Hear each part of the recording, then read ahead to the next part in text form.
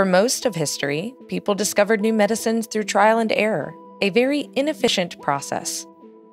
That changed when George Hitchings and Gertrude Elion developed a rational method of drug design, which led to countless new and effective treatments. The two American scientists were born in the early 1900s.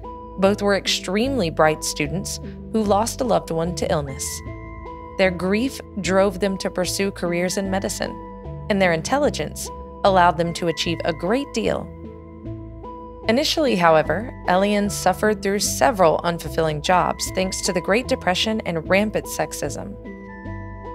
That changed in 1944, when Hitchings hired Elion to help him develop a new method of drug design.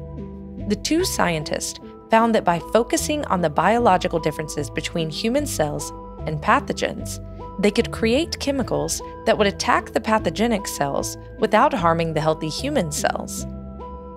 Using that method, Hitchings and Elion successfully developed drugs for leukemia, gout, malaria, meningitis, and viral herpes, to name a few. Researchers around the world quickly caught on, and within a few years, scientists had created medicines to fight the viruses that cause cold sores, chickenpox, and shingles.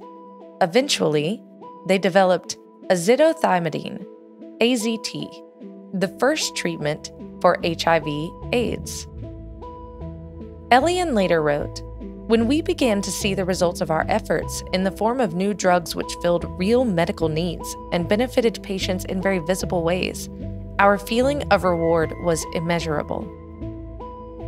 Hitchings and Elion's work has been used to create treatments for an array of life-threatening illnesses and has saved millions of lives, a number that will only increase as more medicines emerge.